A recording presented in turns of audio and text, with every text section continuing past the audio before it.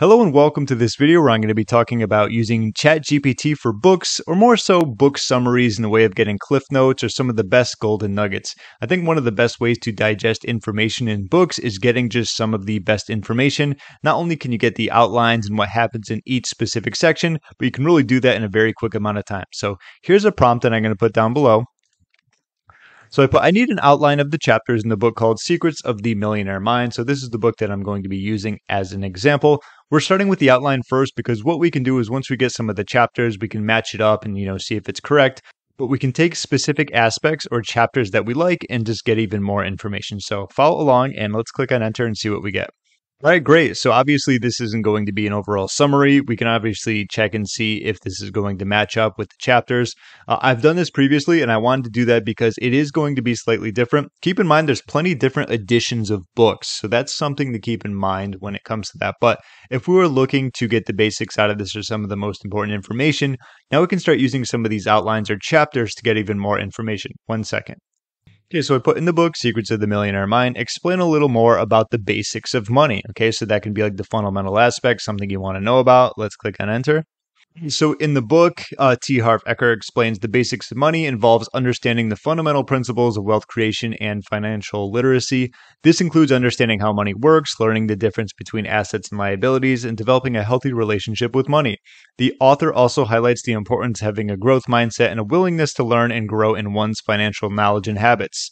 Through these basics, the author aims to provide a foundation for readers to develop the millionaire mind and achieve financial success. Okay, so overall, I agree with that. Let's look at something else. How about the millionaire mind actions and behaviors? So put in the book, Secrets of the Millionaire Mind, write a few paragraphs and talk about the millionaire mind actions and behaviors. Let's see what we get. All right, so we got a good amount of information here. It talks about these actions and behaviors are crucial. So saving and investing, budgeting, networking, continual learning. They're always looking to improve their financial knowledge and skills. They're open to learning from their experiences as well as from experts in the field. By adopting these actions and behaviors, the author argues that individuals can develop the millionaire mind and achieve financial success. So let me do one more thing. Let's just say we want to have some of the best aspects of this book. And this will be the last one in the book of Secrets of the Millionaire Mind. Give me some of the best golden nuggets and aha moments. Write multiple paragraphs. Let's see what we get. All right, so if we're scrolling through, we could look at some of the biggest takeaways. Like if you're reading this book, what would you tell to someone like, what did you get the most out of it? That's kind of what we're asking here. So your money blueprint, it centers on it's the big concept in the book. Everyone has their own unique money blueprint that determines their financial success. This is a set of unconscious beliefs, thoughts, and habits that are formed in childhood and shape an individual's relationship with money. Yes, that is correct. I do remember that. Difference between assets and liabilities, the millionaire mind, and the 7-level money game. It's been a while since I've read that book, so I don't know how super accurate that is. If someone has read it earlier than I have or later than I have, so to speak. You can chime in, but overall, that's just another example of how you can use ChatGPT when it comes to books and book summaries.